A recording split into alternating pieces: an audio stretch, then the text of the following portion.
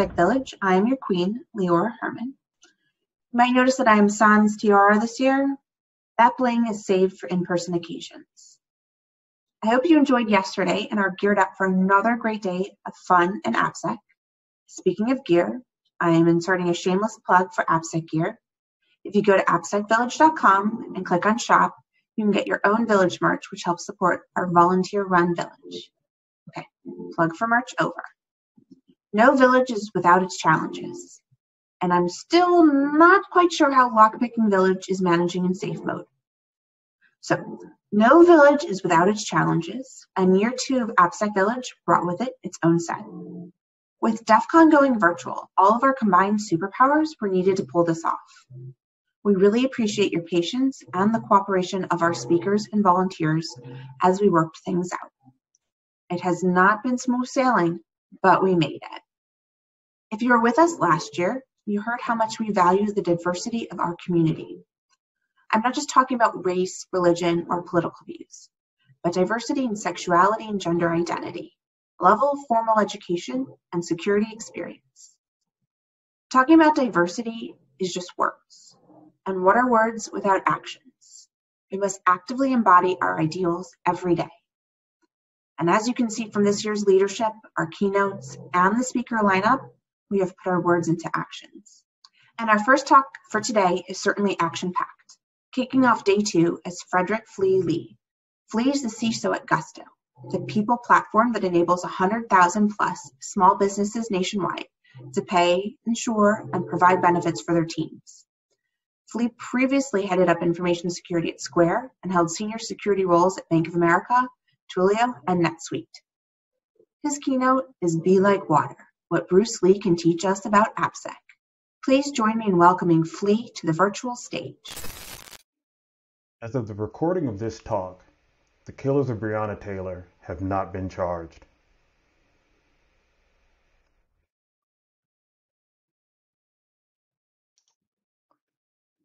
Hey everybody, welcome to my keynote and welcome to DEF CON Day 2 AppSec Village. I'm super excited to be here. I know it's definitely unusual circumstances. Bruce Lee and how I believe he relates to application security and some of the things that we can actually learn from him. Obviously, there's a couple of things, kind of get out of the way, which is introductions.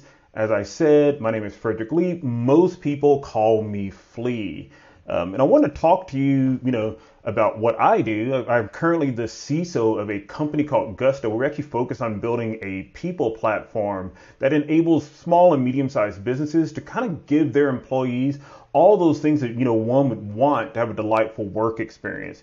Gusto's not the only place I've worked at, though, right? I've also, led security at Square, a fintech company.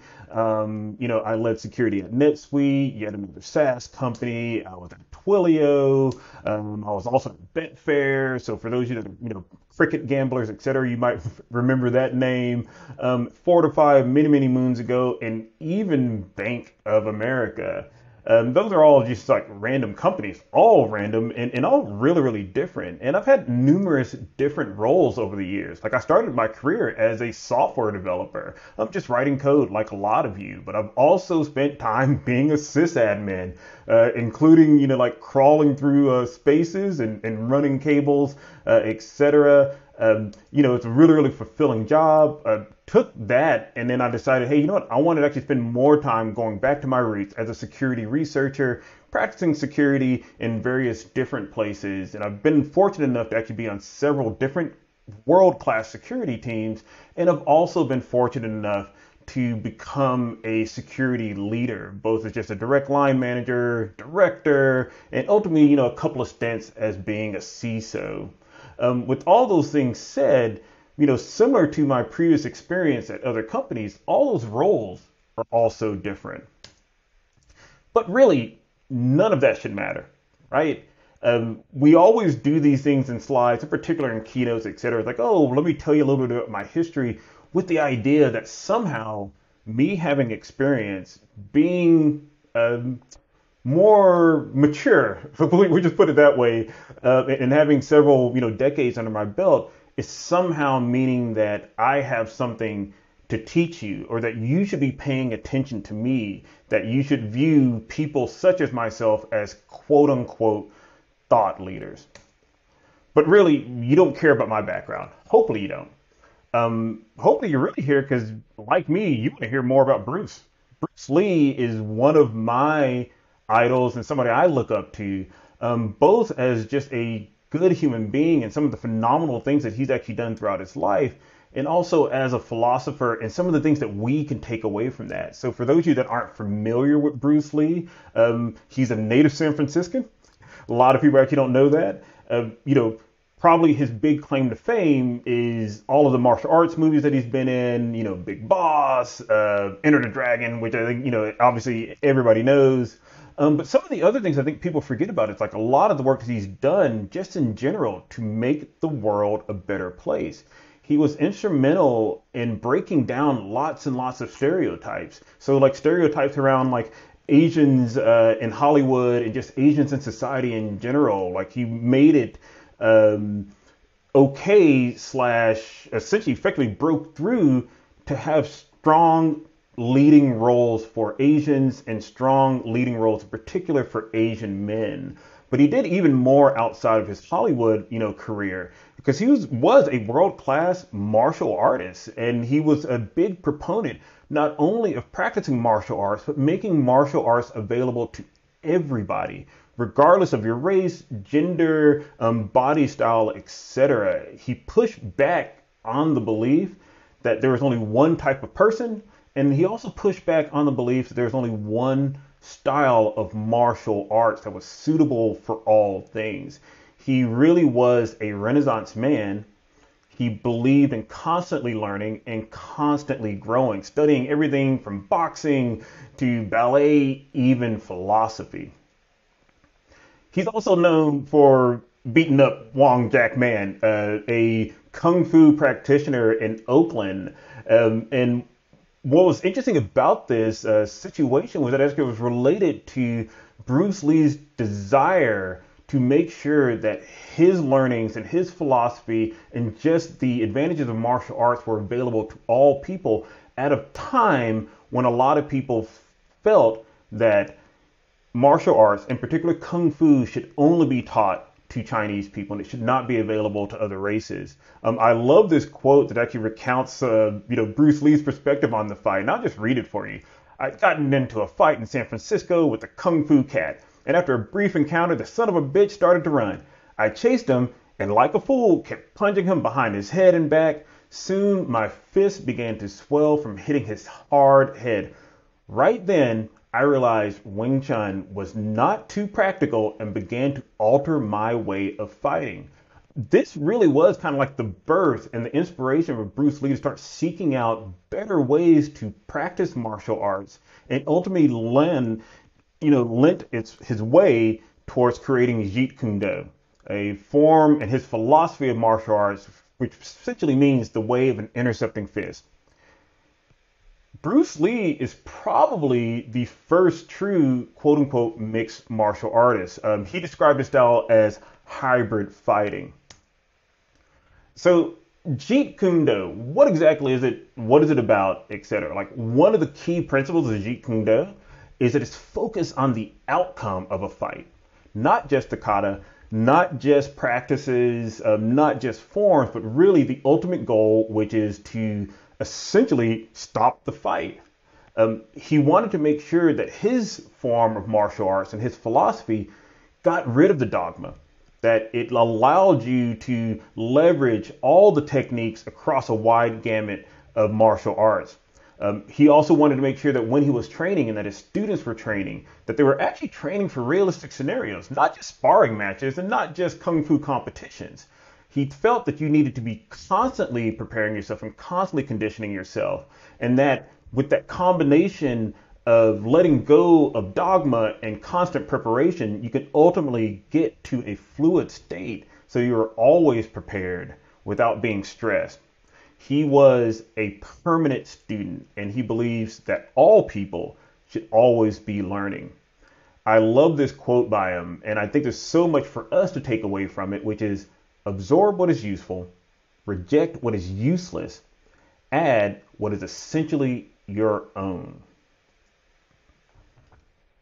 I have not invented a new style, composite, modified, or otherwise, that is set within distinct form as apart from this method or that method. On the contrary, I hope to free my followers from clinging to styles, patterns, or molds. So, what does this have to do with AppSec? I understand this seems like a really, really drawn out analogy. I promise you that there is something here. I believe that AppSec has actually fallen into a lot of the same traps that previous martial arts practitioners had.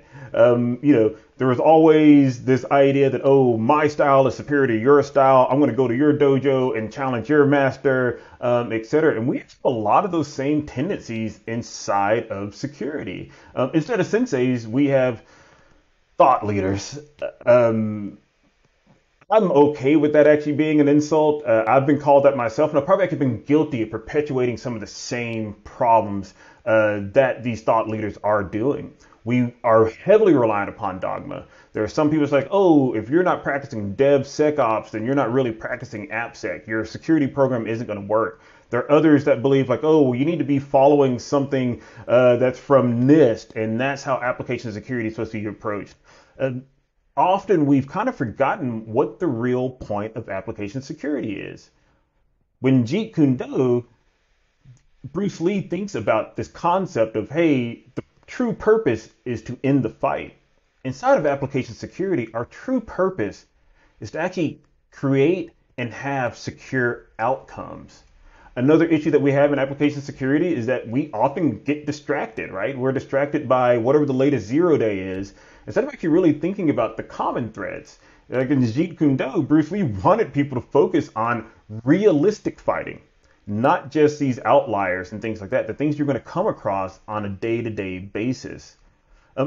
Also, we have similar problems with gatekeeping. There's a lot more we can actually be doing to actually bring more people into application security. But we've always kind of perpetuated this myth, either intentionally or unintentionally, that AppSec is only for these blessed few and they have to look a certain way. They had to, belong to certain crews and cliques, or they had to have gone to a certain school. Ultimately, we've latched onto these ideas so hard and we've been so inflexible that we're really like a rock. Instead, we must be like water.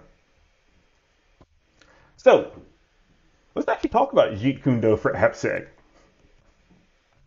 I want to start a little bit actually talking about the styles of AppSec, right? There is the traditional style. And I think, in particular, some of you that are older or maybe actually work in a large organization, you might actually be familiar with this. Generally, the traditional style is guided by compliance. Hey, what are the regulations? What are the things we have to do to check the box? It's heavily focused on testing and auditing. It works really, really well with, more traditional SDLCs, like, companies that are releasing software once or twice a year, probably still practicing a waterfall type methodology. Like I said, it's really, really common in large corporations. And because of that, they're often just focused on buying tools. Like, hey, let me go get a, license for Fortify. Let me go get a, really expensive license for some dynamic testing suite, etc. But there actually are a lot of good things about this style. Like, one, it actually is predictable and repeatable, right? And it's great because nobody is surprised by what is expected and what is going to happen when the application security team engages with them. You produce a lot of artifacts and a lot of evidence. That sounds like a lot of paperwork, but in particular in heavily regulated industries, that is great when you have to deal with auditors because auditors actually understand it and it makes them happy. It allows for a lot of control over development and over the developers. And it makes executives at these large corporations really, really, really comfortable because they can always go back and say, look, we followed the best practices. We're doing what all the other large corporations are doing. Look at how rigid and in control we are. And that gives them a lot of comfort. It also is kind of a good way to have some deniability. One other good thing about it is because of this really, really aggressive, maybe oppressive tops-down style, is that it makes it really easy to have mandatory developer training. And I think everybody believes that when developers know more about security and developing good, secure software, they generally have fewer security vulnerabilities. Obviously, this isn't perfect. There's a reason why tons of people no longer use this methodology.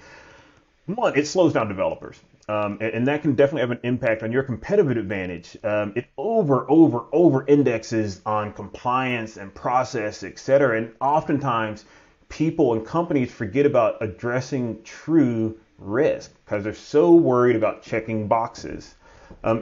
These are the kind of situations where you have to have a large AppSec team. There's no way that you can actually do these many reviews, do this much process with a 4, 5, 10, even a 15-person AppSec team. The other big thing is that part that the execs like, that deniability aspect, it's not the same as actually being secure. Yes, just because you won't get carted away to jail when you're in front of Congress, et cetera, after your breach, it doesn't mean that you actually did the right thing by your customers and by the rest of the ecosystem that relies upon you. Another thing is that it also kind of separates the security team from the developers. And oftentimes the security team doesn't really understand the code base or the product because they're really focused on trying to just find holes and go through a process. And that can also lead towards a lot of conflict with developers. And finally, at least personally, I find this style to be soul crushing. This is part of my job when I was at Bank of America, and it really can be confining. And also having that antagonistic relationship as somebody who identifies as an engineer just isn't fun. What a lot of people actually practice now is kind of like this DevSecOps, DevOps, whatever, acronyms you want to use, security engineering, et cetera. This more agile application security type practice. It's a great thing in the aspect that it really is heavily guided by engineering. And that's really, really good. Having an application security team that are engineers and can relate to engineers just pays dividends. The security team is there to actually just, kind of like you write code and design systems. They really are about building golden paths, building safe defaults, other things that actually just make a developer's life much easier because the developer doesn't have to worry about security as much. It's often also focused heavily on this idea that if you can build the right golden path, then the developers can actually have a lot more freedom to exercise their creativity and actually launch interesting and good products. You see this style very much in startups, or probably the best way to actually describe it is Silicon Valley style technology companies. But I love the fact that it does have this engineering first focus. It's like I said, there's a lot of good that comes out of this because code scales. And what that means is you can also have a really, really lean security team, and they can move kind of close to the developer speed. You can get a really, really good understanding of the code and what the actual product goals are by the security team. And that allows the AppSec team to really make pragmatic choices in some of the things that they're building. And also, they're more focused on preventative measures as opposed to just purely detective measures, which is more like the traditional style. As much as I love this style, it isn't perfect either. Like, one of the big things is that oftentimes, because there's not a huge paper trail or a lot of things are actually more innovative, it's hard for external regulators to understand. And that can lead to gaps and potential issues and sometimes even fines. Because often these security teams are really, really lean, you can find yourself in a scenario where even if you have a lot of high caliber security engineers, they still get overwhelmed by the developers. In general, the broader development team is still going to be larger than your AppSec team. And then finally, when I put my pointy-haired, hat on, or pointy-haired boss hat on, whatever, it's difficult to actually find really, really good AppSec engineers that can code, understand security, and understand how to actually build things that make developers easier. And those AppSec engineers tend to be a little bit more expensive. There's another style, though, that I find interesting, and I think a lot of you have probably been there before, at least know people that are there, which is a style called the pleading and prayer style, right? And this is generally characterized by a company that's more guided by cost. These generally tend to be smaller companies. Maybe like a really, really small startup, like maybe less than 10 people, right? Like they don't think they're ready yet for a security team. And then also some companies that don't consider themselves technology companies. Like maybe it's an architectural firm or a law firm, or maybe it is a financial institution. And so they don't really think they deal with software. They don't think that they have application security type problems. They don't think they're regulated, so there's no external pressure on them as well. And when security needs do arise, they rely more on this kind of like volunteer firefighter department type method. One of the good aspects and one of the things that actually makes it attractive about it is that it's cheap, right? Because you're not paying for, security people. It's cheap, right? That's less headcount. You're not buying tools, all these other kind of things that can pile up that can seem like costs that are unnecessary because, security can appear to be invisible unless something goes wrong.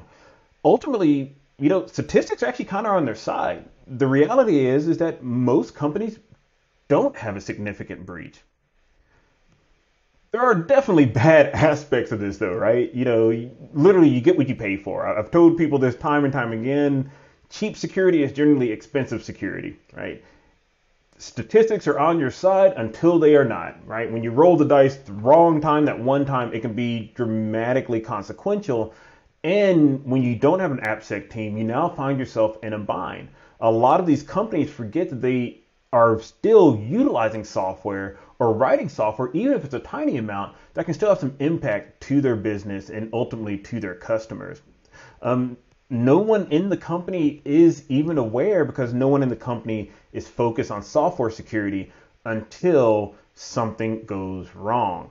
One of the things that I've learned long ago is that ultimately software is eating the world, right? And that's what allows us to be so innovative. And that's also what allows us to have a virtual DEF CON here in COVID land.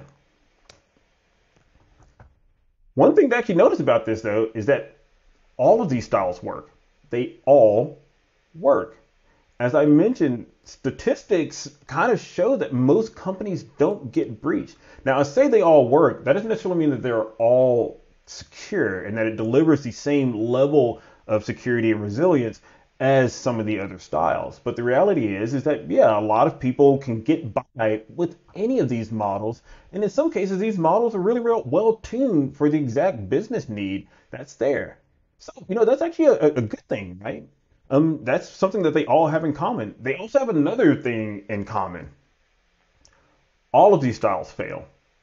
They all break down at some point, depending on actually what's going on in the company, depending on actually what's going on in the ecosystem. So if you are in a more traditional organization, is actually practicing a more regimented style of security and AppSec, what happens when you get a new VP of engineering or a new CTO that wants to be more agile and is hiring like really aggressive developers and wants to move to a style where there's kind of like continuous delivery?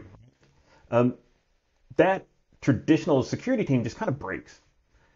When you think about this DevSecOps style / agile style, what happens when these companies do get much bigger and they are heavily regulated and they now have to have a lot more process? How do you keep your AppSec people more engaged? How do you actually deal with the bureaucracy that's actually now being forced down on you?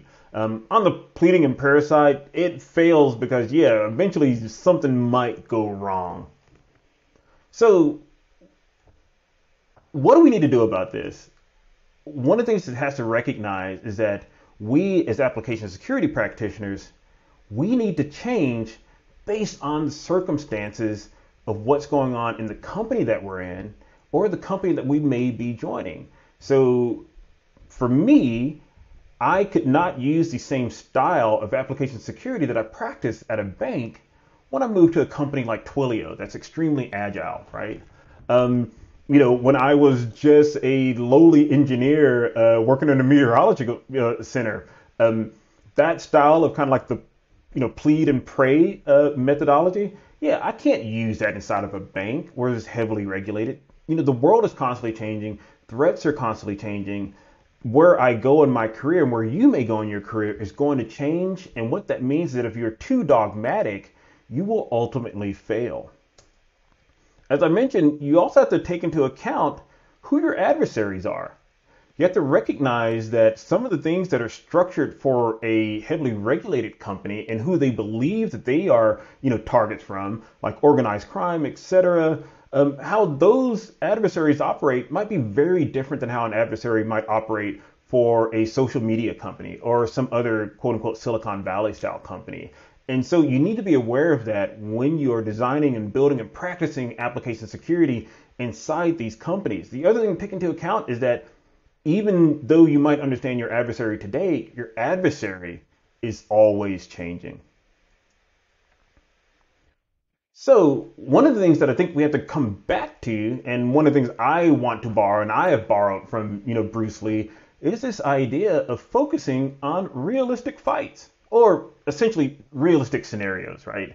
You need to base your AppSec program on the actual likely threats and not make some of the mistakes I've seen in the past. Like, it's really common to go into an organization and see that, oh, they're practicing traditional AppSec, heavily, regimented, and they're giving embedded C programmers OWASP top 10 security training. That makes no sense at all, right? You need to actually modify based on what the company is looking like. You need to also regularly review and adjust those threat models because, as I said, your adversaries are changing, your infrastructure is changing, the world around you is not static. So these static, dogmatic styles of application security also need to change as well. And don't make any mistake about it. All of the styles are dogmatic, even the ones that claim to be agile. Some of the things I think are useful inside of organizations is going back and really understanding the past, getting a better understanding of where vulnerabilities have happened previously, so you can actually start really getting a gauge of what's important to the company, to the customers, and how you commonly make mistakes, because those are the realistic fights that you've been in. And so that's what you need to practice for. And you also need to go back and actually say, well, what is it we really own? What are the key assets here? And what kind of adversaries are going to be attracted to that? I mean, you can probably have a good idea who your adversaries might be if you are, moving billions of dollars a day. You may not understand who your adversaries are going to be if you're running social media or if you just have a cat picture website or those kind of things. Even though this is DEF CON and there's a lot of interesting talks, definitely go check them out. Don't let the 0 days distract you too much, because often what's going to impact you are the 90, 180, the 365-day vulnerabilities that you haven't fixed yet. The other thing I really liked about Jeet Kune Do is that Bruce Lee really wanted to focus on the outcome of a fight, the actual intent. And the intent is to end the fight. For us as application security practitioners, the intent is to provide secure outcomes. And you should do that with the least amount of energy and the most direct path. An interesting thing about Jeet Kune Do is that Bruce Lee introduced things like groin strikes. He introduced eye pokes because he's like, hey, I want to end the fight. I don't need to care about what's the proper way or what is the dogmatic way or what the proper style is. And that means that you should be very open to using whatever tool is the most sufficient. So if pen testing gives you quick results, that gives a lot of value for you, and you can actually fix security issues, use that. If static analysis gives you, better results, use that. People are going to harass me about this later, especially those that know me personally. It hurts to even say this. If a WAF will help you solve security problems, you should use a WAF. I need a break. Even Security Unicorn here doesn't believe I just said that. But it's true, right? Because you need to get rid of ego, even my ego, and focus on the real goal, which is secure outcomes, not the practice, the outcome. That's what we want. We want secure outcomes, not security practices. Some good security practices can lead to secure outcomes, but you should not, heavily index on that. You also need to make sure that you and your application security team are also continually preparing, continually conditioning. Bruce Lee believed heavily that you should always be ready and training for a fight because you don't know when it's going to occur. And you don't know what it's going to look like. And if you're not practicing some of the fundamentals, and if you're not practicing being ready, then you will always be on your back foot, which sets you up for failure. We have to remember that application security, software itself, how we design and build software and infrastructure is changing daily. And the things that you learned today or the things you learned 5 years ago may not actually be useful tomorrow. Now, there are some fundamentals and some principles and things like that that I do believe continue to be useful. Like I think threat modeling, that's just, to me, it's just common sense. It's like, yeah, you should know who your opponent is. What is it you're training for? Or at least broadly, what kind of fight are you training for, or kinds of fights? What does your environment look like? And what are the things that you know that you could probably predict now? Obviously I have a static analysis background and just general code understanding background. So yes, I still love analyzing code because it actually has so much return value for you. It allows you to really get a good indication about what's going on in your ecosystem and what are potential problems that may occur. It's AKA know yourself, right? If you don't know yourself, how can you actually know how to actually improve? Adversarial simulation in whatever form you actually want it to occur in, red team, pen testing, whatever, tabletop exercises, you want to constantly be training, constantly sparring, right? And then there's also probably one of the more important things, in particular in application security, which is effective communication. Application security wins and fails by its ability to convey risk in a way that other people in the organization can understand, to bring them along in that journey so you actually have true allies that are going to be proactive, that can actually reach into all those places where you don't have enough time or don't have enough insight and understanding. Having allies in a fight is always a good thing. I don't understand anybody that wants to have a one-on-one fight. The idea of a fair fight is just dumb, right? You should always have an advantage by any means necessary. And the thing that you should remember is that these are the philosophies of your attackers, right? An attacker isn't going to say like, oh, well, this bank practices this traditional style of security, so I need to make sure that, my attack matches that. No, they're not going to do that. They're going to use whatever is most efficient to get them the results that they want. An important thing that Bruce Lee believed was this idea that not only should he be teaching others, but he should be learning from others and learning from his students. Because the people that we actually interact with in application security, regardless of where they come from, all have something that we can learn from. And when you're bringing people along on the journey, it can also help you refine your understanding of application security and find out where your gaps are, or maybe even be introduced to new concepts that you may have never even considered before.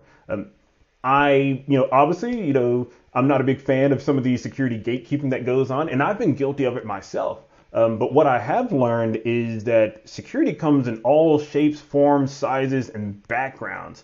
And you can have somebody that doesn't even have a programming background. That's a phenomenal application security practitioner. You can have somebody that was maybe just a network engineer. You can even have somebody that was working at a front desk at a company, bringing significant value to an application security team. The gatekeeping bothers me also because everybody was a noob. There's nobody out there that was not a noob at some point. And anytime new technology is introduced, you're in that position again of being a newbie. So we just got to get rid of the egos, y'all. The more we can invest in broadening the ecosystem, the more we can invest in bringing more and more people along, the better our AppSec journey is going to be. Because we have more allies, we have more coverage, and you also get maybe a little bit of time back to maybe explore some of those 0-day things that you're interested in that I previously said, hey, don't get distracted by. Some of the things you can also take away from teaching others and bringing more people into application security is that when you understand everybody else's journey, you get to understand a little bit more about your own journey. And when you start listening to other people, you also learn more things you can incorporate into things like threat modeling, incorporate into things like abuse protection. Like we see this actually in the world today with regards to some of the things like privacy, for example. At least anecdotally, I've noticed that teams that are more diverse actually have better attitudes around privacy because there's more opinions about how various features and functions impact people based on what their life is like. I know that me as a 6'1" black male, I have a different threat profile than a 5'1" woman, and what I want on the internet or from an application may be different. Somebody may be in an abusive relationship and they're worried about stalkers. And that's a different profile. If you don't have people on the team that can bring those things to the table, then you're essentially operating at a deficit. You really want to also make sure you're pushing yourself outside of your comfort zones and dipping into other areas of the business. As a good application security practitioner, the more you can learn about the business and more you can learn about your coworkers, the better you can actually serve your company and the better you can actually serve the ecosystem. Finally, one of the big things is really what I'm arguing for here is that AppSec needs to be flexible, right? If you practice just one style, if you are too dogmatic, then you will always be on the back foot and you won't be able to adjust to new threats in the landscape. You won't be able to adjust to new jobs. You will have a difficult time migrating from a heavily regulated industry to a slightly regulated industry or like a small startup, etc. And vice versa. If you're like a startup and you're like, hey, I'm all about agile and DevSecOps, etc., that is good at a startup in some cases. But when you go to a heavily regulated industry, you might run into a lot of friction and you might run into a lot of problems. So one of the other things that I think is useful for that flexibility is also understanding really what is important to you. And people are probably going to be a little bit unhappy about this. Being flexible about where you actually want to invest your security resources and your security care. Occasionally that means like, yeah, you might want to tell a developer that it's okay to do a release without a full security review because really the developer is just adding an extra button on the website or an extra image on the website. And instead of delaying them with a 20, 40, 60, 80 hour, application security static analysis scan, you're like, oh, just go ahead and ship it. She'll be happy, you'll be happy. And ultimately, it allows you to actually get some goodwill so you can also focus on the bigger problems. You also need to be, aware like, yeah, you might have to be flexible, in particular if you're one of the more agile DevSecOps type operations when new bureaucracy comes in. Yeah, you might have additional regulations. We've experienced that in the recent future. Like I'm in California and CCPA is a recent and new regulation for us. A lot of people already experienced GDPR. It's a new and recent regulation. And it's not something that you were able to opt in or opt out of. As I mentioned, like you should think a lot about being flexible to have compromises on some of the smaller security recommendations so you can actually have resources to get focused on the bigger risk and the bigger, security regulations and security concerns. So for example, if you, dump a static analysis scan in front of somebody that has 10,000 findings and you're like, oh, you need to fix every single one of those, even the low quote unquote recommendations, you're going to quickly find yourself being walked out the door. But if you can get them to actually focus on, hey, this is actually really important. These are the high critical vulnerabilities and there's only 10 of them. Please just focus on those. You get a lot more buy-in and ultimately you really are reducing risk and reducing the significant risk. And that's really what we want to do as application security practitioners.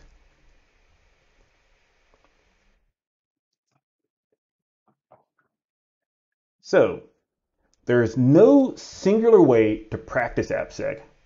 There is value to be had in multiple approaches. There are no single profiles that make good AppSec practitioners. Many perspectives and backgrounds are valuable. Your approach must match the immediate situation.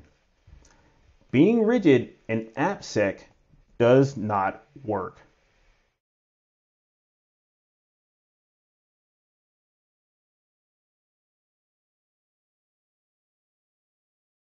I said, empty your mind. Be formless, shapeless, like water. Now you put water into a cup, it becomes the cup. You put water into a bottle, it becomes the bottle. You put it in a teapot, it becomes the teapot. Now water can flow or it can crash. Be water, my friend. So thank you for taking a little bit of your time out today. I'm really, really, really looking forward to interacting with some of you online, hopefully answering some questions, hopefully maybe even being challenged about some of the things that I said. As I mentioned, I can't teach you anything. I can tell you about my opinions and about my journey, but I would be even more hypocritical than I already am if I told you that I have the answers to this and that there's one particular way that you need to practice AppSec. Be like water, adjust to your environment, fill the container that you will be poured into, and give the security that you really, really want to deliver to others. Thank you so much. I really, really, really do appreciate having the opportunity to speak to you, and for those of you that even made it to the end of this talk.